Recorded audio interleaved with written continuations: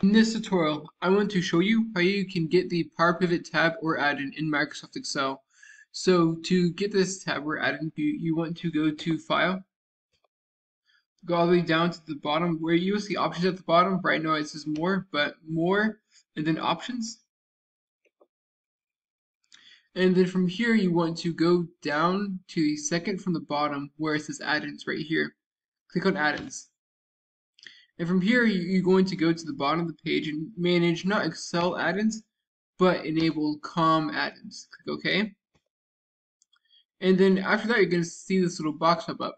And you're going to want to check Microsoft Power Pivot for Excel.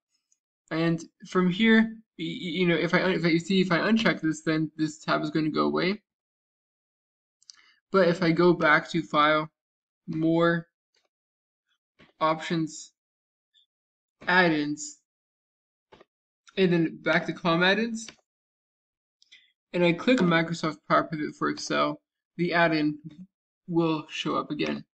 Hope you found this to be helpful. If you did, like, subscribe, comment. You have a great day.